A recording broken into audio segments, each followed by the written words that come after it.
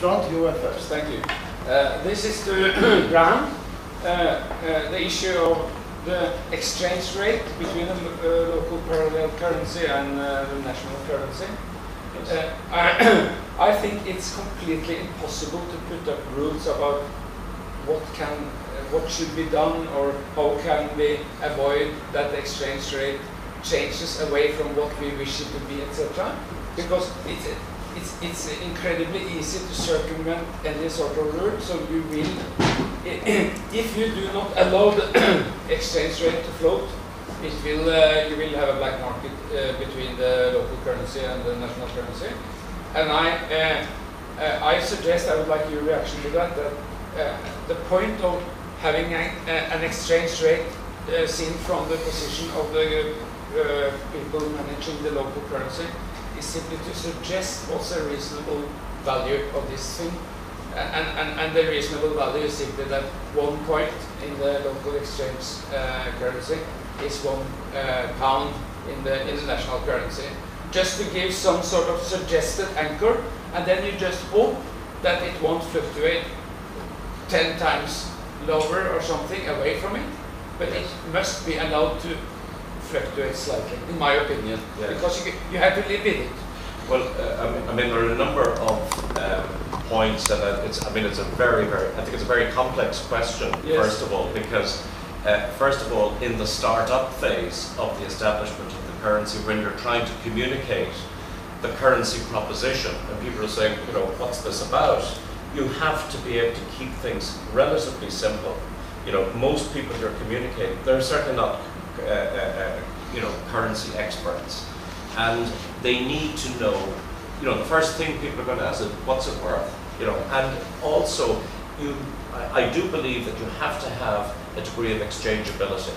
So people, even if they don't actually use it, to say, you know, this underpins the currency, it's okay. You obviously want to be able to encourage the continued use, but if anyone wants to get out at any time, you're not forcing them to stay in, and that currency exchange rate is published and known easily.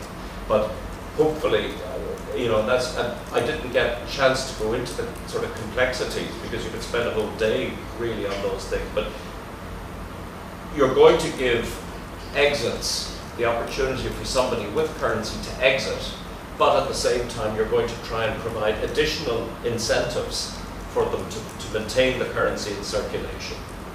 And again, the whole point of weekly reporting for the currency management, you know, what is actually happening, what is the level of liquidity, is it going up or down, and you do need to be able to take you know, steps to try and correct any imbalances, you know, in the growth of the currency.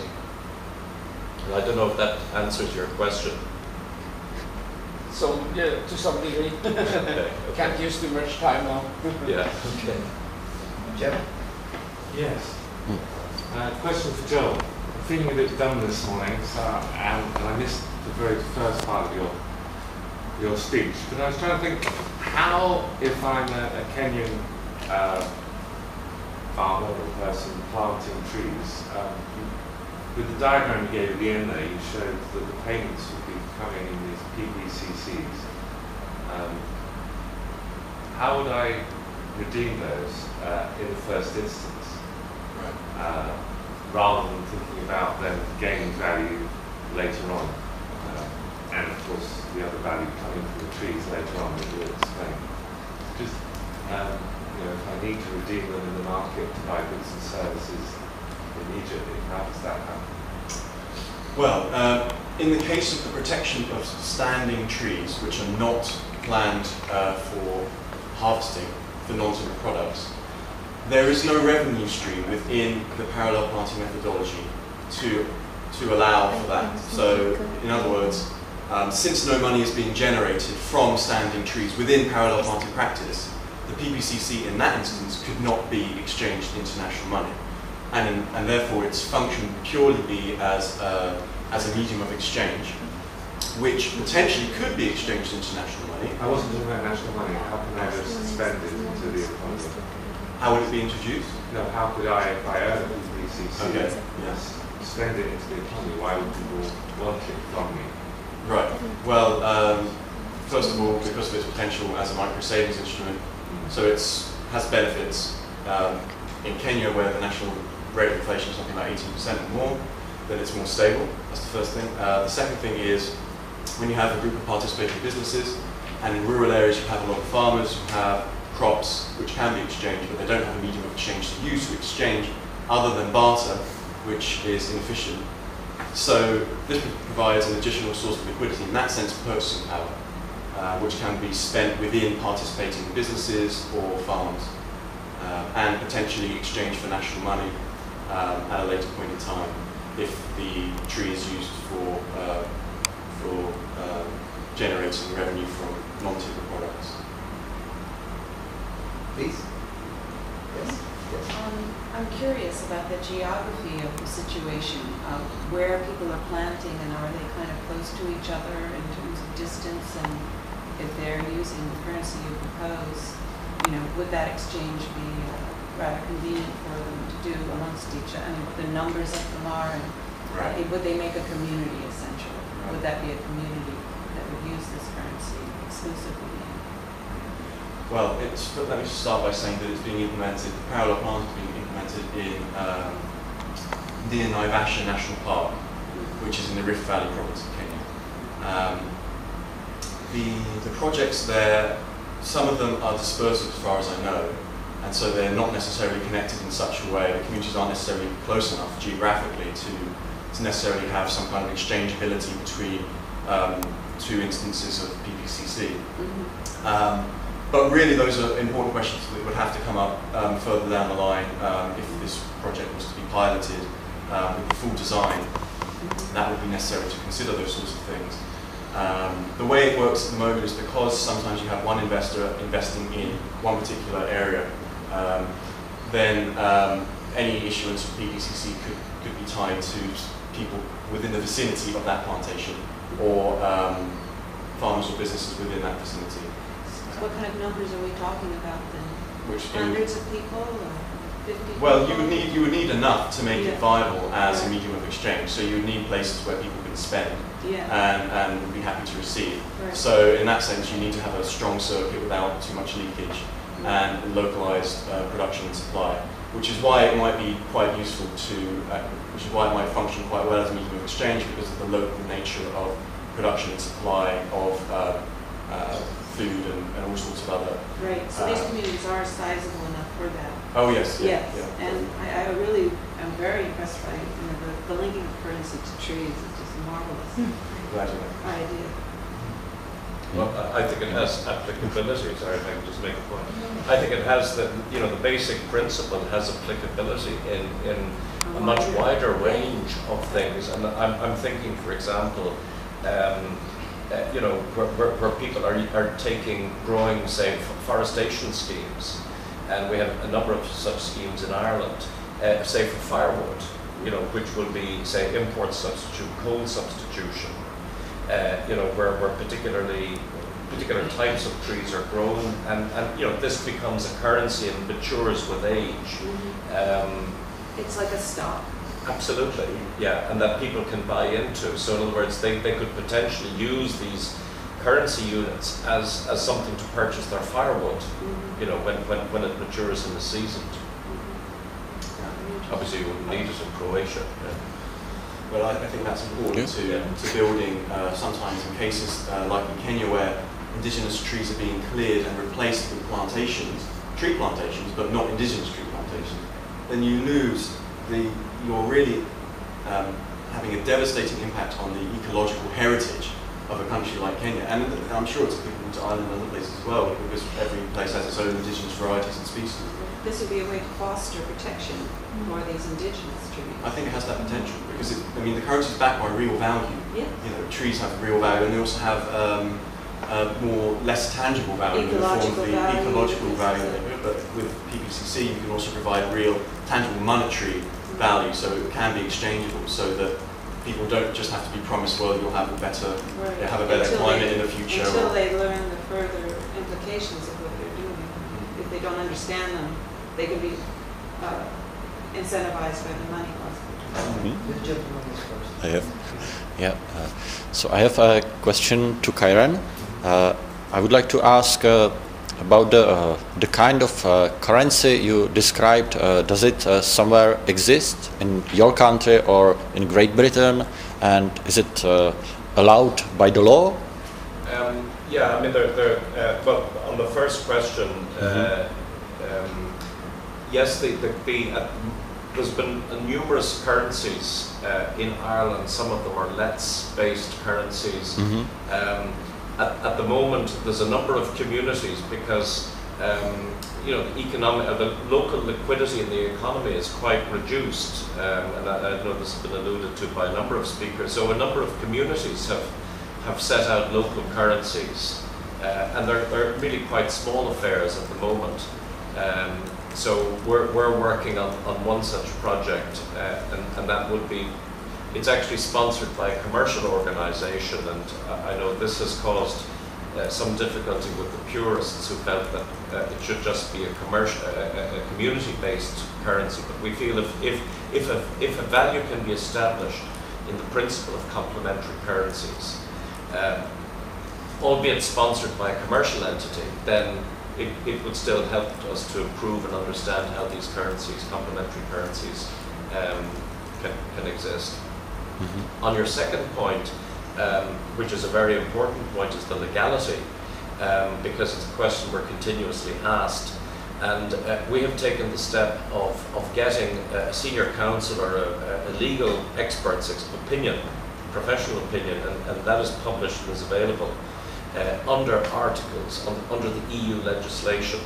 So we believe, and that is free, that is available if you need help to find that, we're happy to make that available. That complementary currencies are legal under EU legislation. And maybe one question. Do you think if the mainstream currency like British pound or US dollar or euro will not be infected by the financial parasites, yes, maybe we don't need complementary currency? What do you think about? I'm not sure. Are you saying that if yeah, mainstream currency yeah, wasn't affected by because the I think the financial market is somehow turmoil, crisis. In crisis, deformovaný, deformated, deformed. Yes. Yeah. Yes. If it will be not deformed, maybe we don't need the local currency. I don't know. I would argue, I mean, it's part of the nature of the debt-based currency is that it is such a destructive thing, because it compels people to in order to repay the loan, whatever use they put, you know, they invest in a project, the value of that project has to grow faster than the original principal plus compound interest. And you know, for many people, that's been a real problem. The challenge is then the economy needs to grow at a minimum of 5% or 6% a year. But the downside is that if the collapse starts happening, it creates a real, you know, it becomes self-sustaining, and it continues to get ever worse. So we're into, as long as we're linked to debt-based currencies, we're in this continuous roller coaster type environment. Yeah. Linked to failure. Thank you.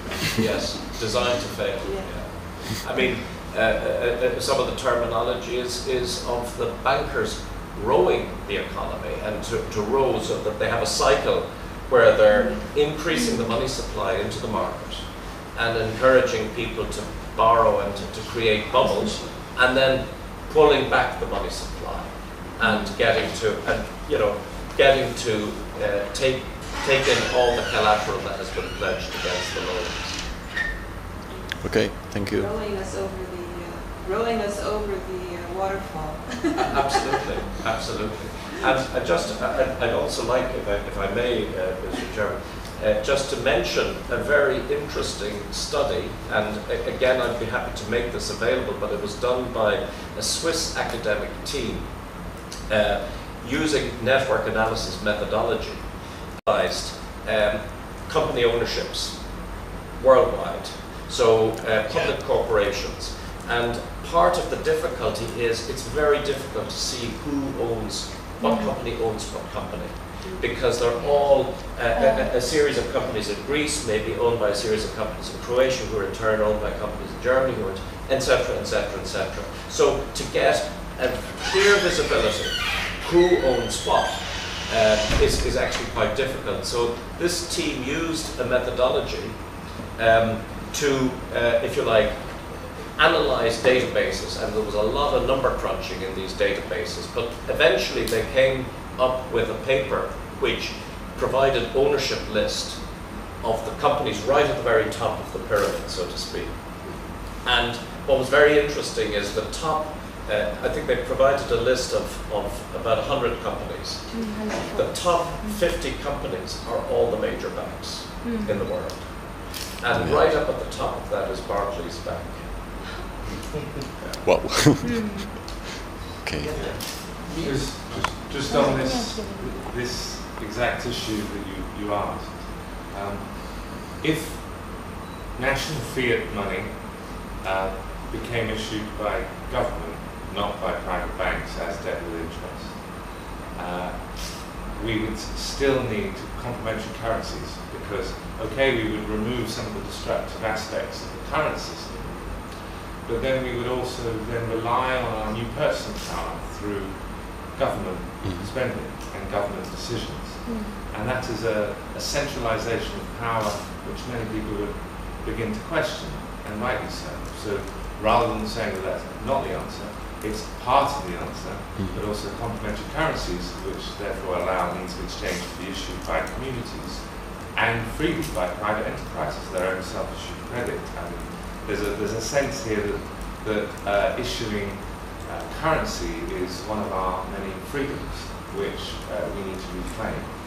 So not only do we need to confront and change this non-reserve banking system we have, but also, even if we're successful with that, we will need complementary currencies, and not just need them, it should just be our right. Yeah, thank you. Good point. Great. I have one question to both our speakers, which will probably conclude today's session. We had interesting discussion about this yesterday in the bus with Michael Hudson. The question is, when you are designing currency, or when you are like starting a new project to revive the local community, like it's in Kenya, what steps should you take to make the currency acceptable by a wide and comprehensive variety of agents, to create that kind of self-sustainable ecosystem so it circulates without special artificial support? Irving Fisher put it simply: the state should take it as a payment for tax, but it's too easy. Yes, for us it's what they do, but for private-based currency projects, this option is unavailable. So, is there any universal algorithm for that, or some principle that every currency designer should know? This is for both speakers. Well, if I just, I think the first thing is, and people are extremely sensitive, about money, and that's, people talk is easy, but then when you start getting to the parting with money bit, oh, you want me to put down €1,000? Well, straight away, talk goes out the window, and it's really focused on the value. So it needs, you have to communicate, and you have to, we're working with various communities to implement the scheme, but we can't be the implementers ourselves. We can only facilitate. So we have, the communities themselves have to take ownership of the implementation, first of all, so that they have to have a clear reason why they are doing this, what values they're trying to bring about, and why it is a good, why it is a good idea to do it. Because, and they have to, they have to go through all the challenges. You have to bring them through all the challenges. But I mean, it's a community who are doing it.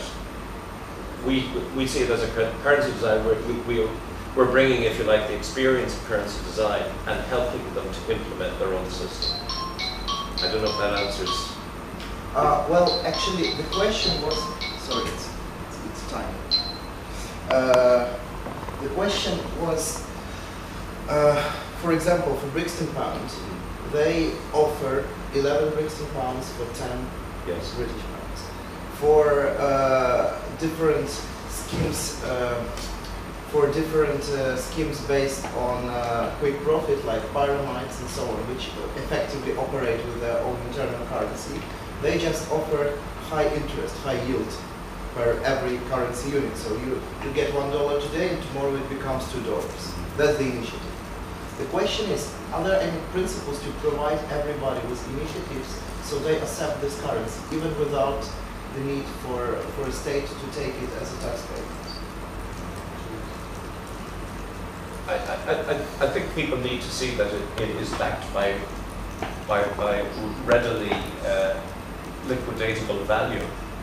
For example, if a shop were to issue currency-backed system that somebody could go into the shop at any time without any conditions that were clearly defined, understanding, and could redeem goods to the value, the face value of the note at any time. So they must be redeemable for some physical asset. A physical asset, yeah. That they can translate it into goods and services of that value. Okay. I agree with what Kieran just said. I think that when you start off, I think it was said yesterday or at some point during the conference, that when you start off with having a currency backed by a current national currency, then you do provide some kind of reassurance to people's concerns that this is something real, as they might think of it, and because it's exchangeable international money. As for the secret code or the algorithm, that's a more difficult question because each place requires different contextual considerations, especially when you're working in very foreign environments such as rural Kenya. However, what I would say is that you really need a strong circuit made up of as local as possible producers and suppliers of local goods. So for example, where I live in a very rural place and mostly farming communities, and people produce a lot of their own food.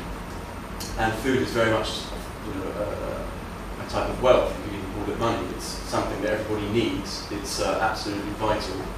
Now, because the supply of these fruits and vegetables in the area is very local, you can create a circuit made up of businesses which use local suppliers. And the circuit can be strong because people don't need to exchange out of the local currency to purchase something from Japan or France or wherever it may be. So, for example, if you have a circuit made up of traders, and those traders trade in televisions made in Taiwan, you then have an issue because the trader may be able to accept the currency in part to pay for, say, staff salaries, but the rest it needs national money, or it would need to exchange back into national money. And at that point, you have a small break in the circuit because it's necessary to exchange out of the local currency. We get same balance of payments deficit problem. Yes, you have yes. Could I just local level. Sorry, no, I Please, John. I think I was first. Sorry. Oh, you didn't see me. Sorry. on this point. Yeah, I think this is. Sorry, but please be short, John. Yeah. Okay, you can go first. We can fight afterwards. Okay. Very quickly, there's evidence on this. It's not hypothetical. So, for example, you asked about what works in terms of getting people engaged in these things. So, you mentioned Brixton Pound. Brixton Pound is an example of it not working. Now, the spin is that it does, but they spent about 200,000 real pounds on a currency which failed, which was relaunched in September. in which the new system shows £20,000 of transactions last time I looked. Okay, so the problem, if you create a currency where people must buy into it with national money, means that you have to have a lot of effort put in to say, why should you do this? Now, there's a very different approach, which is mutual credit, which is totally self-issued. And so you don't need to have enough spare cash to buy into it. Therefore, you don't have to be a middle-class environmentalist or sort of a local city nationalist to buy into it. You can be just basically in need of a new means of exchange. Yeah. So in Greece, for example, the currencies that are being created right now are mutual credit, and they are thriving because people do not have spare euros. So the idea of buying into a currency with any spare euros, if you're poor, is insane. So we need to look at what's actually working. And so we can hypothesize that it's nice to have things backed, but if you haven't got money, why would you participate in it? So I would say look at what's actually happening and the data that's out there. And so we with Community Forge are arguing for mutual credit, because it's not about communities, I heard, take ownership or take control. That again, that's a mindset of us reaching out with our, asking for funds from some body to then reach out. Absolutely not. That's not our approach. We respond to community need. It's them who want to create the currency because of their own situation, and then we will help them do that.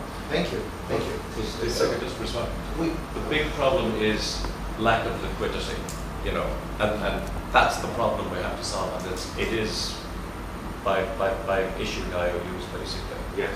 Well, we can take advantage of that there is so few people in this room, and we can continue discussion almost with the same level of efficiency on the coffee break. So